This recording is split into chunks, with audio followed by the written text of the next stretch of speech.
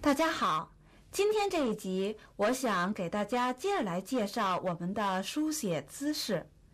上一讲我们讲了手部的拿笔方法，另外我们的这个腕、肘还有手臂用一种什么样的姿态去写字呢？包括我们的身体应该是一种什么样的姿态呢？别急，请听下面我来给大家介绍。首先给大家介绍的是关于枕腕的方法。所谓的枕腕，那也就是说我们的腕有一个放的地方，像一个枕头一样放的地方。比如说我可以把左手放在这个位置，那右手的手腕枕在我们的左手上，这样去写。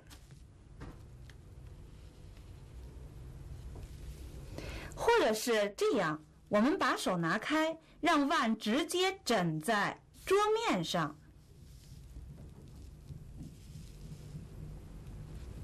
去书写。您发现它的好处了吗？对，腕枕在手上或者桌子上，这样使我们的手有一个固定位置，有一个支撑点，写起字来相对来说比较容易，好把握。但是它也有缺点。什么缺点呢？您看，我一直好像就是写的这么大的字，或者是写数，也就是说它活动的范围很小。写1寸见方的字，也就是可以用这种方法。如果我们想写稍微大一点的字怎么办呢？您就要用这种方法。那么这种方法就是把腕悬起来，悬挂起来。你看，这样我们活动的范围是不是就大了许多呢？可以写2寸到3寸的字。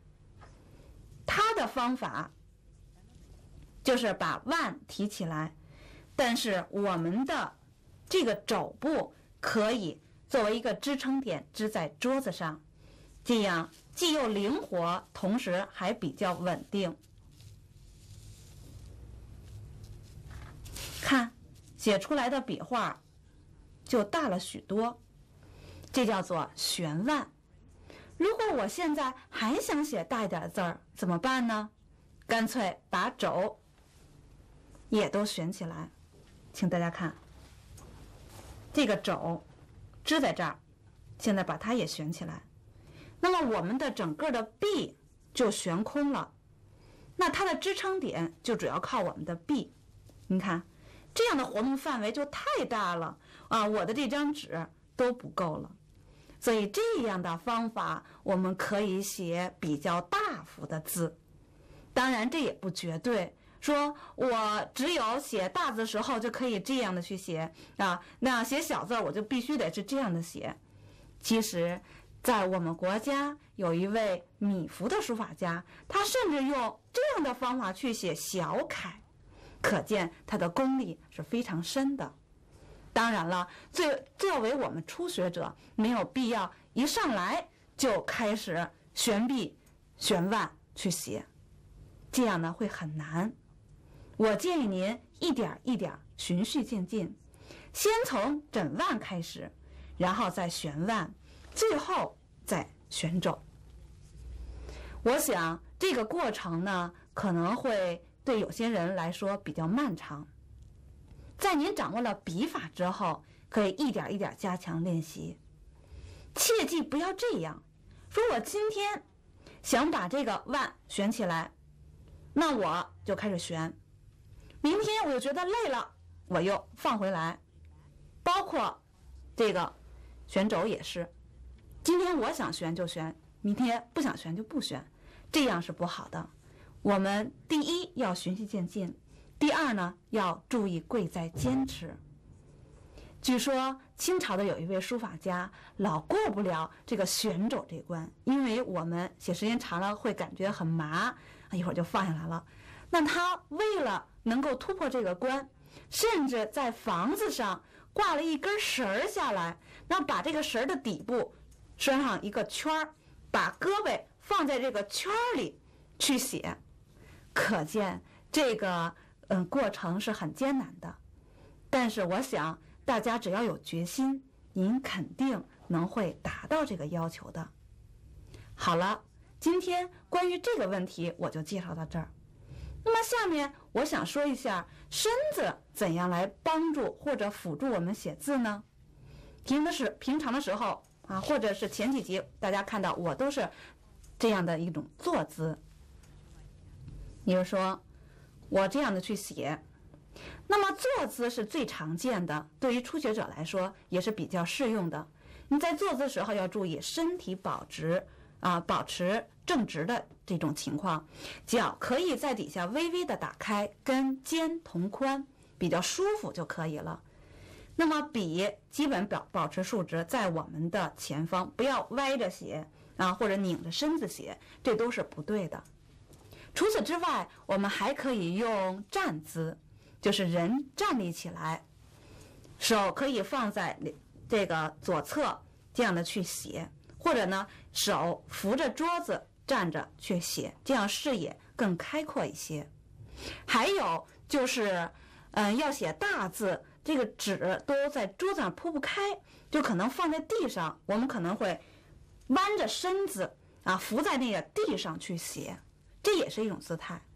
另外还有提笔的方式，就是站着啊，这个纸挂在墙上啊。我们说像过去有在石壁上题字刻字的，就是把这个纸挂在墙上，拿笔这样的去书写，这也是一种方式。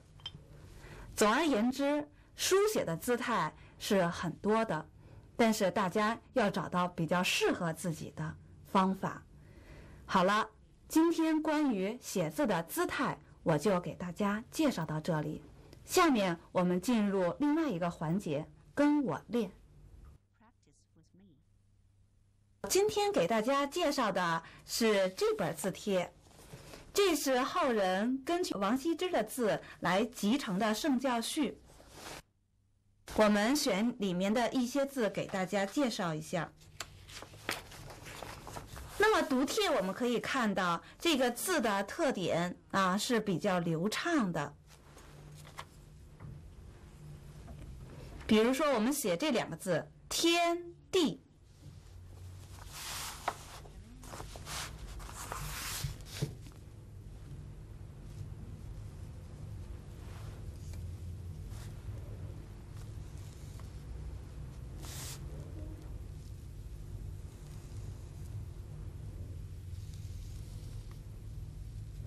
好，大家注意，这个字跟我们之前写的啊有一些不太一样的地方，就是这一笔，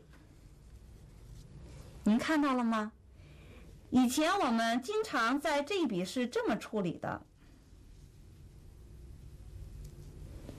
是写个捺的形状，有脚后跟有脚尖儿，捺脚。那么这是怎么回事啊？其实它也是捺，它叫做反捺。最后我们用一个顿笔的方式结束。当然我们可以这样的往下这么去收笔，还可以呢这样的去收笔，往上回都可以。这样在写的过程之中，我们就不断的去变化。如果上面好几个字都有捺，我们不妨用这样的方式来加以改变。再比如说写天地，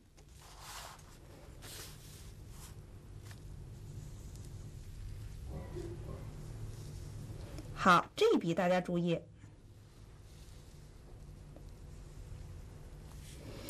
这实际上是两笔，它给连起来了，这就是这个字它是行书的一个特点，笔画有连带。你看这两笔也可以放在一起去写。那么大家注意，这一笔也有变化，那它变在哪儿呢？实际如果我们要写楷书的话，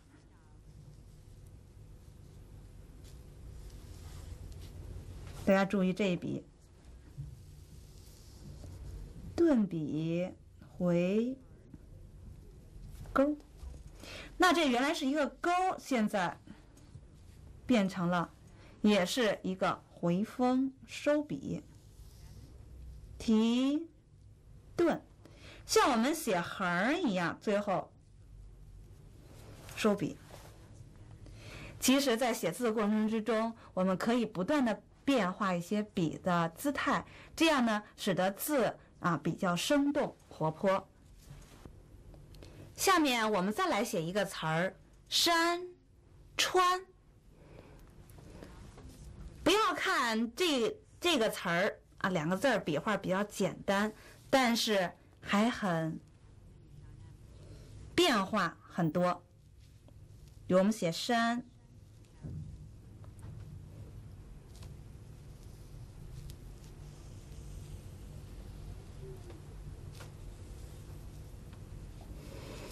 大家可以看到它山的这3个数距离是有变化的相对来说有变化，而且呢高矮也是不一样的。川也是3个数，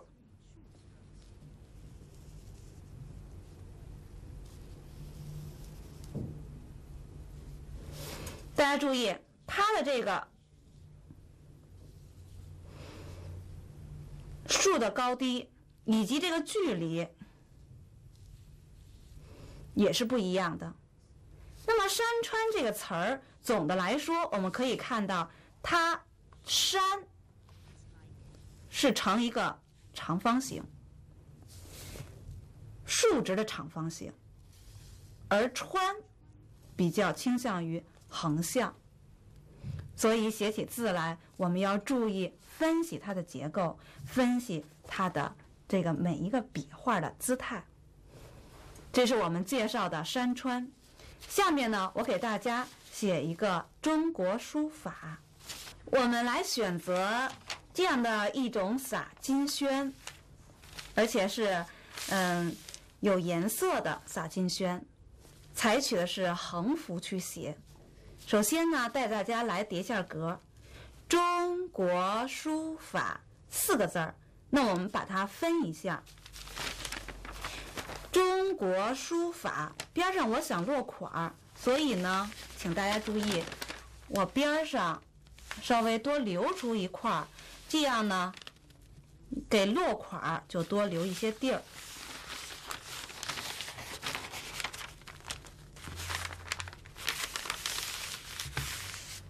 这个边儿是用来留出来的，这个边儿呢也稍微的，几乎让它这两边一样就可以了。你看，我把这如果打开的话，1个字儿、2个字儿、3个字儿、4个字儿，中国书法，然后这块我落款儿。那么上下两边我们也稍微的给它折出来，让它上下呢也有一个空余的地方。好，那我们就可以在这个位置去写了。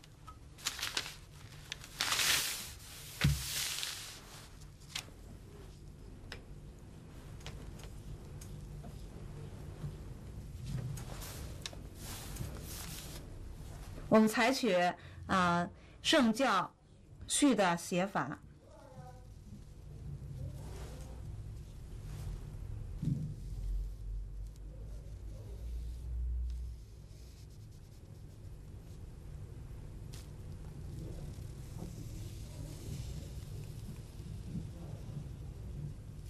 中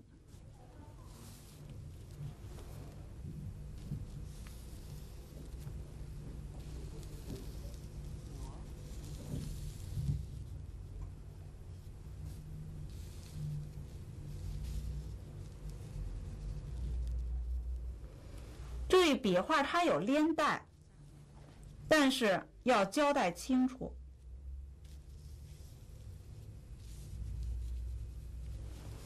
那么这一笔和这一笔粘带的很紧，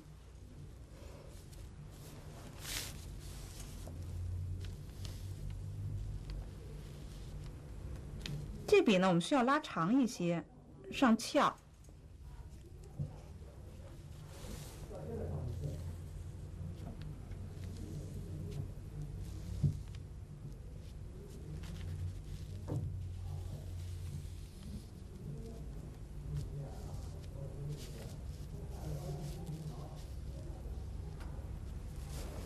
书法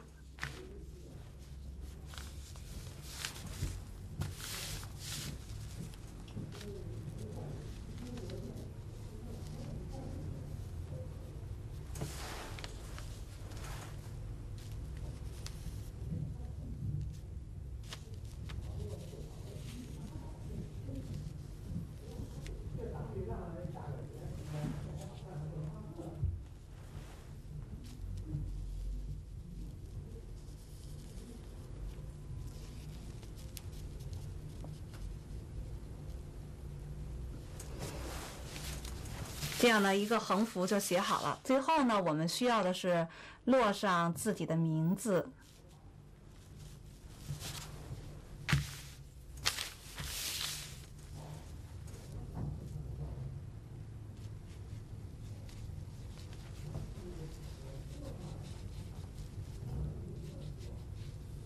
张燕。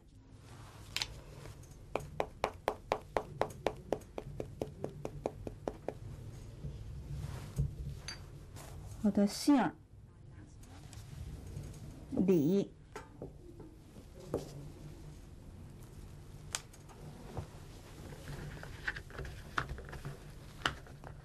我的名字张燕。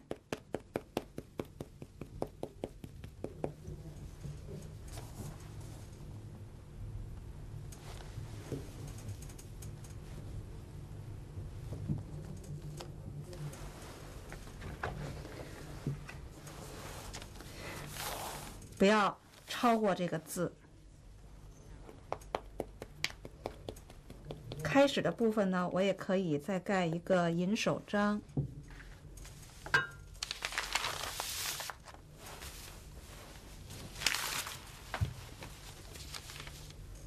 上一些这个位置。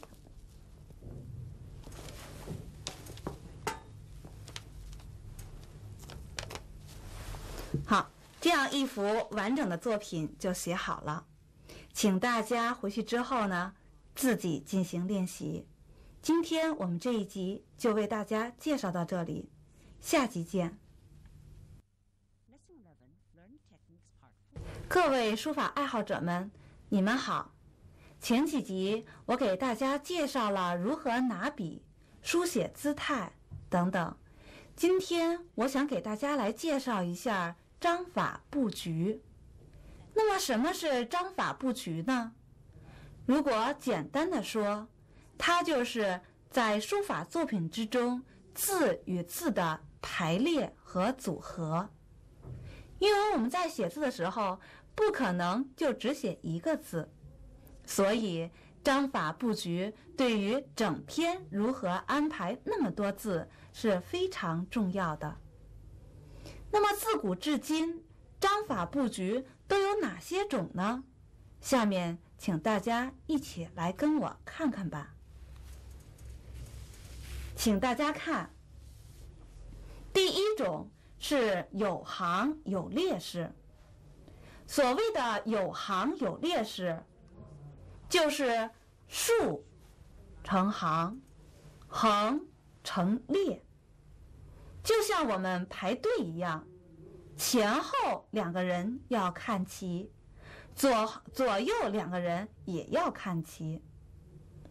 所以在这种有行有列这样的情况之下，我们可以用楷书、隶书、篆书等等，看上去比较工整，但是它也有缺点，相对来说比较死板。因此在写字的时候，大家要注意，不仅要把每个字写好，还要注意它跟左右前后的一种呼应关系。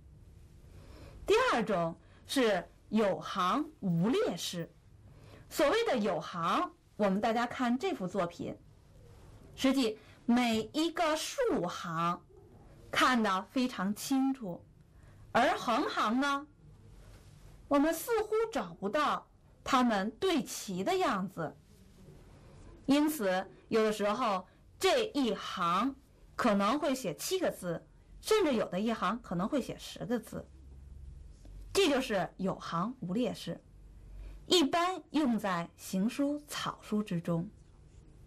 它的最大的特点，感觉上比较活泼。那么在写这样的字的时候，一定要注意它的这个行的关系。虽然上下字要排成对，可能有时候会这个字大点儿，那个字小点儿，这个靠左一点儿，那个靠右一点儿，但是总的来说，它好像有一条线贯穿着，使它成为行，列就不用管它了。第三种是无行有列式。那么这种形式一般用在题匾额或者是名言警句的横写。比如说像这幅作品，我们看到了就是一行，就是一列，没有看到这个竖的行，这是这种方式。那么第4种呢，我们看的就觉得很奇怪了，既找不着行，也找不着列，这就是无行无列式。您看，竖着可能前2行还看得出来，那么这一行就感觉不到是一整行，那怎么有穿插的在一起了呢？横着看列就更找不到了。这多用于草书，特别是狂草。整个一幅作品就是一个流动的画面，它比较容易抒发书者的性情。这种方式是第5种方式，独字式。所谓独字，就是一个字，以中间的这个字为主，那么旁边相应的有一些辅助的落款，只是一个搭配而已。所以在写独字的时候，这个字要耐看，要漂亮，争取要写好。当然了，旁边的辅助的小字也要搭配好，点缀好。最后一种形式是对联形式。那么对联形式一般是2联1对儿。像朋友们看到中国过春节，家家户户门口要贴春联儿，左一联儿右一联儿1对儿，所以在书写的时候要把它分开。那么我们可以看到2联儿字数要一样，而且呢，它的文章的内容也是有很高的要求的，要相对，这就是对联形式。好，关于这个形式呢，以上主要是有6种。当然，我们在写的过程之中呢，有人说，我是不是就必须用这种形式，或者必须用那种形式呢？完全没有这个必要，根据您的爱好来写就可以了。比如说，请大家看，在章法布局之中，我们同样的2幅字，采取的布局就可以不一样。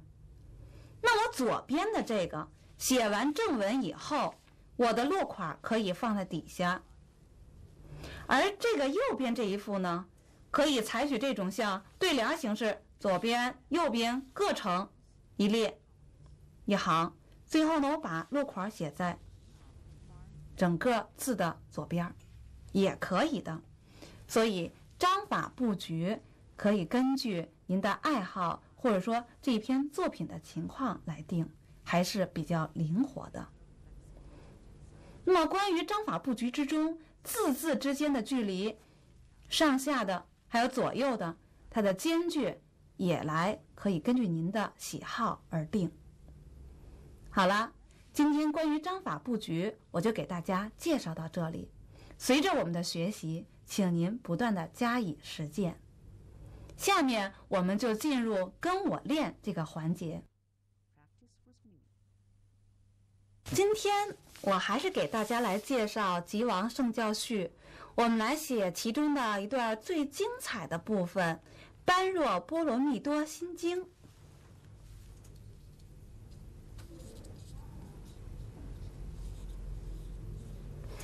那么大家可以看《般若波罗蜜多心经》，我们采取的章法形式，由于它比较长，你看它从这儿开始有好几篇儿，那我们采取横卷的方式，横轴的方式将它写出来。首先我给大家来写一下前面的部分，做一个示范。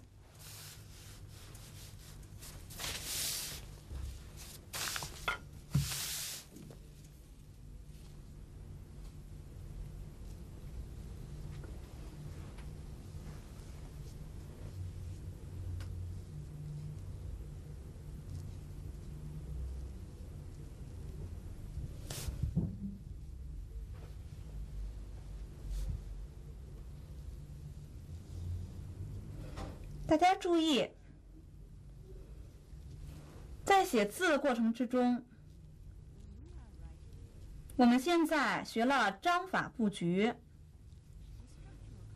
您就不要光考虑这单个字怎么去写了，那么我们还要注意上下的关系和结构。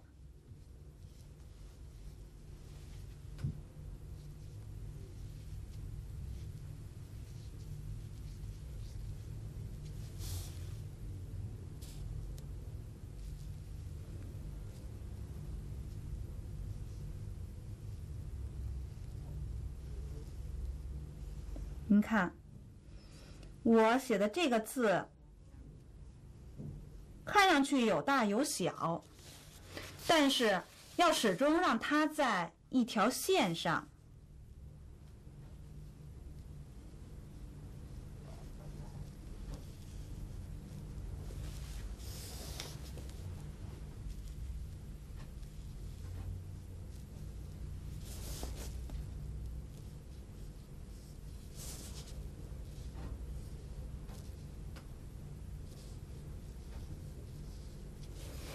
好，拿这一行我们来说明一下。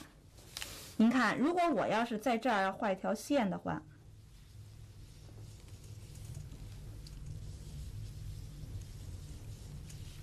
大家可以看到，实际上这有的字呢是偏离这个线，可能会出来一些，可能会被框进去，但是总体来讲，我们看章法布局要让它成为一行，就说它有一个中心线，在这个中心线的位置上可以左偏一点儿或者右偏一点儿，字呢可以写的大一点，比如说这几个大一点啊，也可以写的小一点，都是可以的。有的字可以写的轻一点，有的字可以写重一点。其实这样呢，它不仅增加了作品的这样的色彩，而且呢还显得非常的活泼。但是有一点，不要让它偏离中心线。好，我们来接着来写，比如说这一行，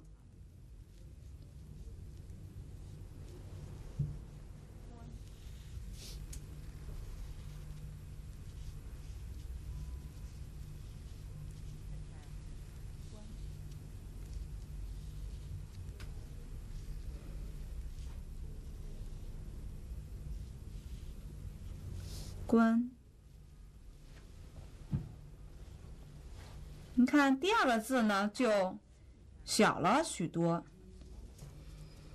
但是它仍然在这条线上。假如说我在写的时候啊，可能没注意到这个字呢偏了怎么办呢？那是不是这张作品就废掉了呢？您不要着急，因为我们写的这个字是求竖线条，也就是说这一行，我们可以用下面的字来补救上面的字。比如说，感觉这个字向右偏了点，好，我们这个字再往左偏一点，让它把它给拉回来。这个字我们写的在中间线上，让它更端正一些，稳定一下。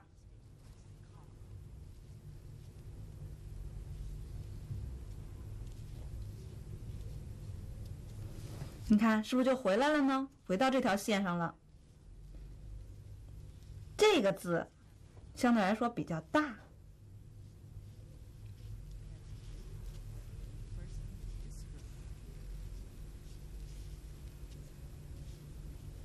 大家注意，先写这一笔，然后写这一笔，写比较大。这个字呢，相对来说比较重，特别是右边这部分。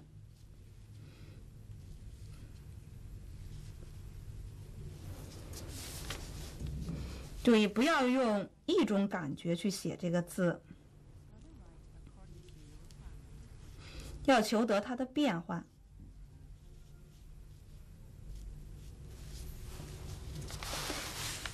好，我们再写最后一个字儿，先到这儿。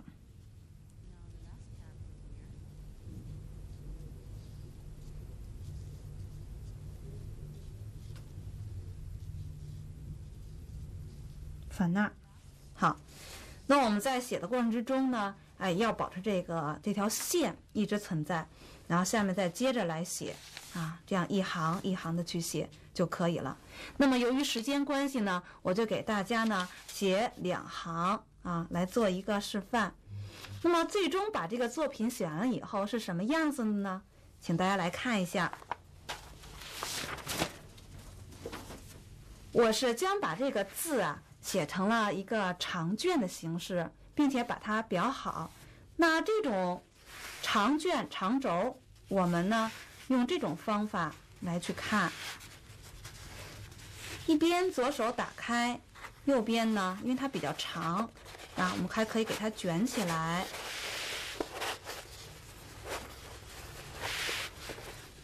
你看，般若波罗蜜多心经，这前面有一个银手章，大家注意它是什么呀？这一行一行的还是比较清楚的，而横向的我们看的好像不在一条线上，是吧？错落是这种情况的，但是这个很清楚。那么大家要注意的一点是，这个每一行之间的距离啊，可以基本保持的差不多就可以了，不要太悬殊。可能这个宽一点，这个窄一点，这都没关系，不要太悬殊就可以了。那么最后这一块我们要说一下，就是它的上边和下边。上边呢，希望基本上是一条线，底下可以错落有致。底下可以错落，因为我们写到这个地方，也许下一个就写不下了，我们就干脆不写啊，就这样去写，这样去安排整个的布局。那我们可以看到，这个整个这幅字呢，有大有小啊，字呢有轻有重。那么同时有墨比较润的，还有墨呢比较枯的，啊，甚至这样这笔有枯笔有飞白，这都是很漂亮的。啊，在写字过程之中，我们可以追求一些。那么在这儿也要说一下，我们不要写一个字儿，或者特别是写一个笔画就蘸一次墨，让它把这个墨色都用完以后再去蘸，可能这种效果就更容易出来了。你比如说像这儿，这就很明显，我写到这儿之后，这个墨没有了，我就是继续给它写完，然后再去蘸墨，最后落上我的名字啊，这样呢就是一幅完整的作品。好了，今天关于这个部分呢，就给大家介绍到这里。下一讲我们再为大家介绍别的内容。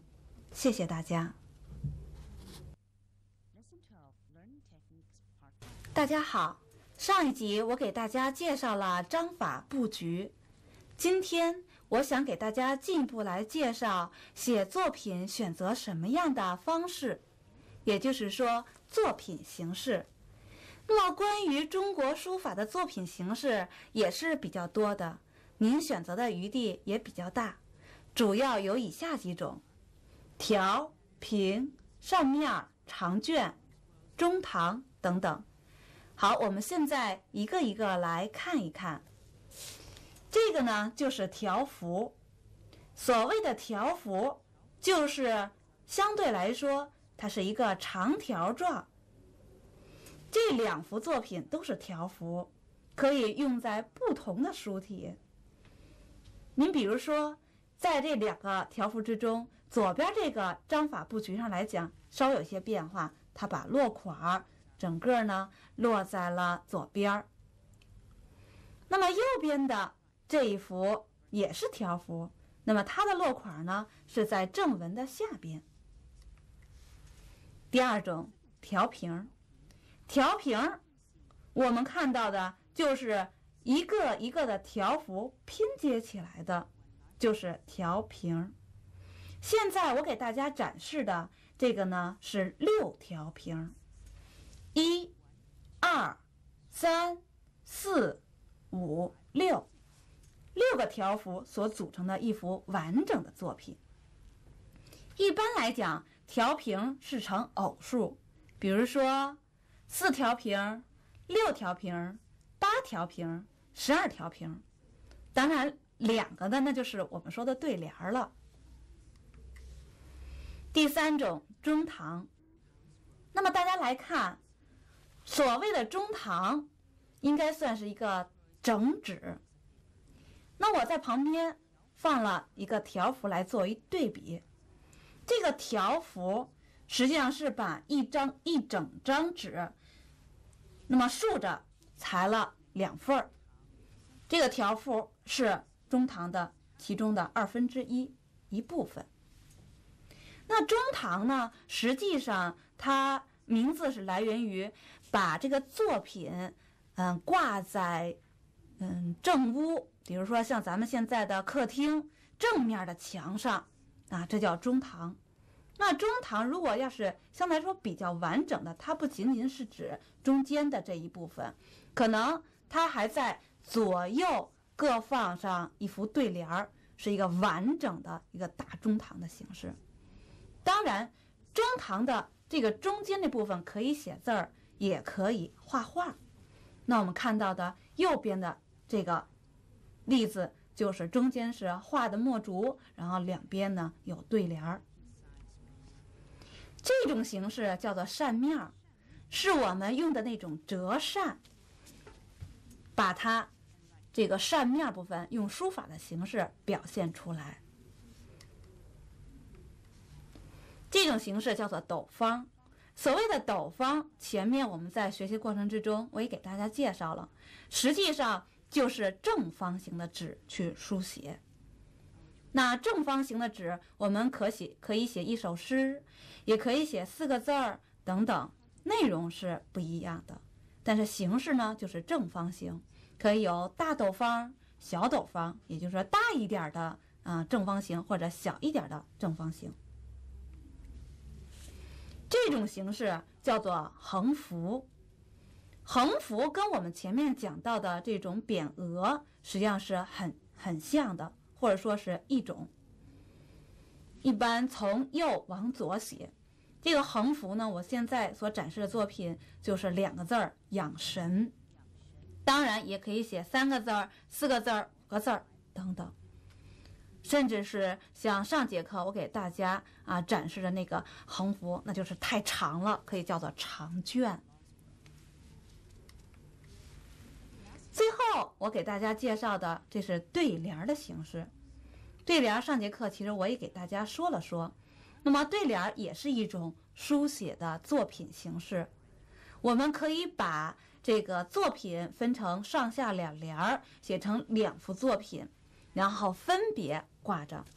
那么中间呢，可以挂一个中堂形式，然后两边有对联，这个也是对联。那么以上是我给大家介绍的书法的作品形式。当然了，书法作品形式还有很多很多，不均匀于这些。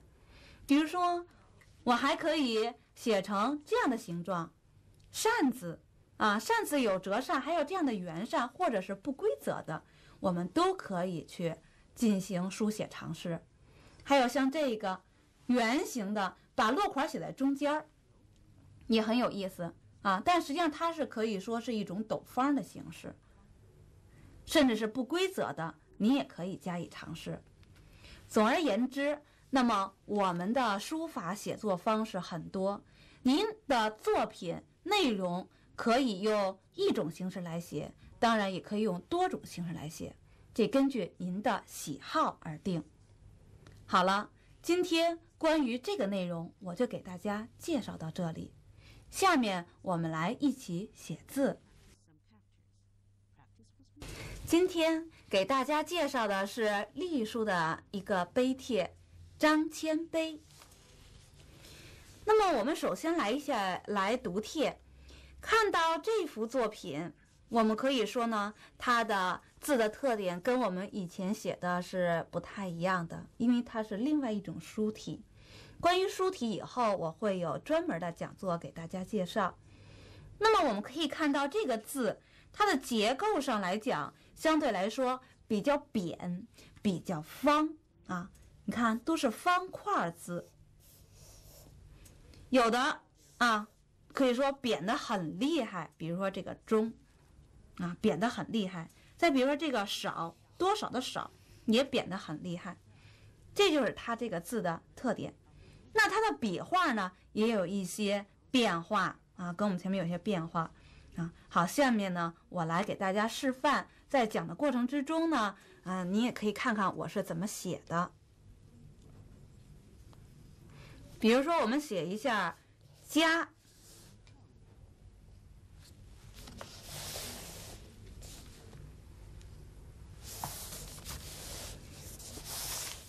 好，上面这部分啊有收缩，之后呢再打开，整体的字形是这样的。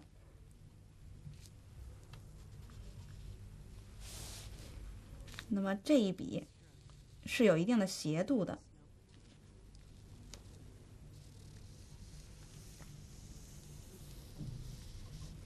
那么这笔大家注意了，那在以前我们有写过勾，是吧？或者呢，比如说啊，像在这儿，我在这儿写一下，比如说我们写的楷书的顿笔写勾，是吧？那我们写到魏碑的时候呢，你看这儿拐一下也是个勾。那么在这儿啊，我们看啊，到这儿以后，我们可以稍微提笔，这样去写。那实际上大家看这个部分呢，是一个尖的状态，因为这个字我们感觉上它就像那个就是很明显的刀刻的这种痕迹，字比较方硬，所以写这个字的时候，虽然我们用的是毛笔，但是仍然是可以写出刀刻的这种峻厉的感觉。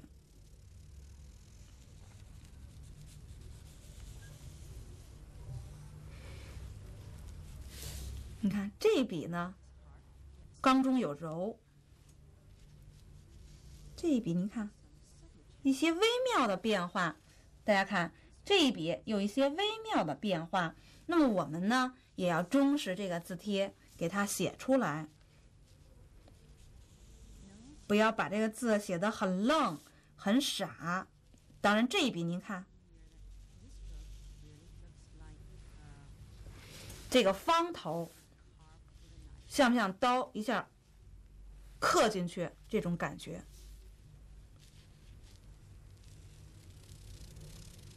这个也是我们说的捺角，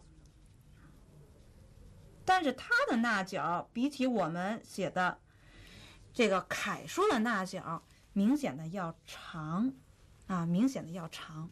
这是家。总来说呢，它比较方硬啊，比较扁。比如再写一个中字，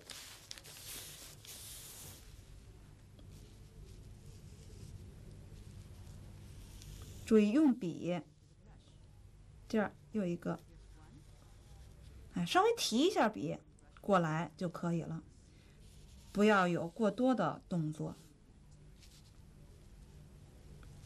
像刀刻的这种感觉。那么好，到此为止，不要再往下写了啊。可能我们写楷书时候，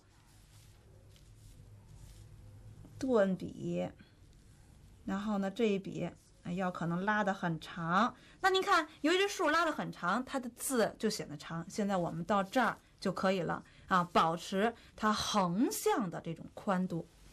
这是我们写的这两个字。下面呢，我们再写几个字儿。写个方位词，东南西北。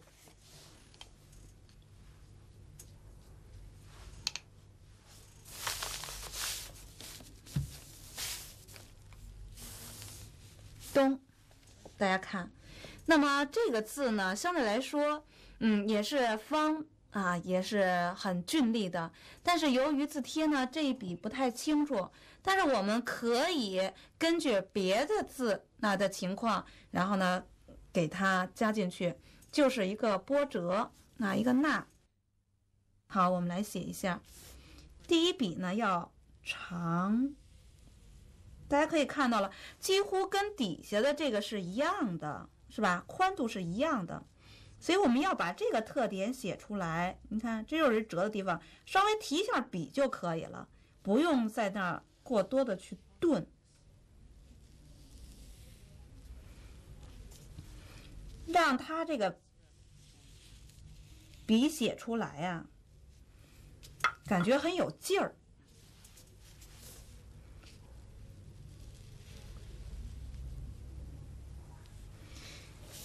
有这种兜裹的姿势，那我们根据这个情况，对这个贴的理解啊，把它补充完整。南，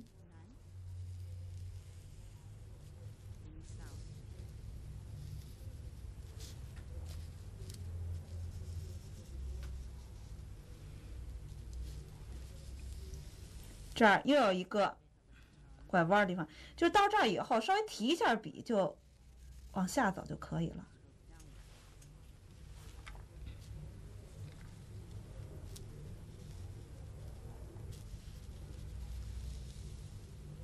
那么大家看啊，我这笔在行进过程之中，你看我想往右走，先往左走，再往右走，把这个笔尖藏进去，回来的时候也是，我要到这儿截住，我稍微回一下风，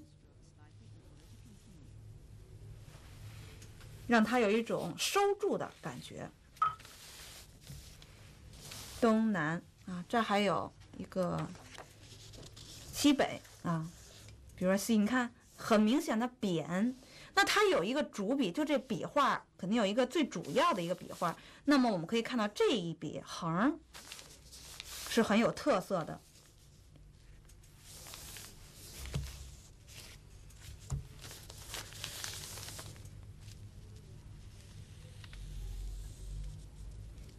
这个横也有这样的一个捺角，这就是这个隶书的一个特点，它的这个捺和横都是可以用这个捺角的。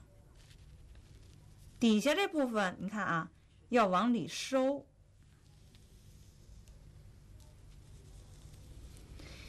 不要超过上面的长度。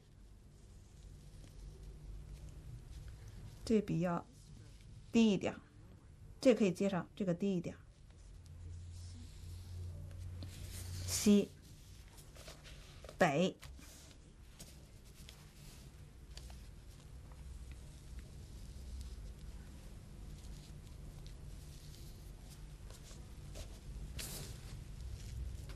这个稍长一点，注意有这么一个动作。你看我这竖也是一样的，我想先往下写，先往上提一下，再往下走。这儿拐弯了，提笔到这儿，提笔再走，可以用一个捺角。最后，好，这样呢，我们就把东南西北写好了。总而言之，这个字帖的特点就是比较的硬气、俊朗，那么它的用的方笔比较多啊，有刀刻的感觉。好了，那么在您写字的过程之中，注意这些特点，我想您就把这个字把握好了。今天跟我练部分就给大家讲到这里，谢谢大家，我们下次见。